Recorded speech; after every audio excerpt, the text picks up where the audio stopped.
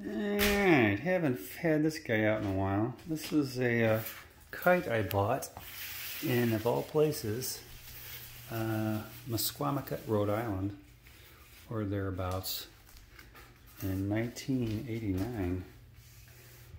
And it's called a French military kite. And it was, original design was during the Napoleonic Wars. They would make gigantic one of these, and they put a guy in a little sling and they let him go up. And this is a neat kite.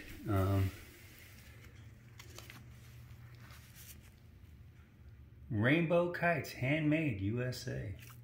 So it's kind of like a triangular box kite, and I flew this in Rhode Island quite a few times actually, and I flew it down Lake Erie, and it has tremendous lift.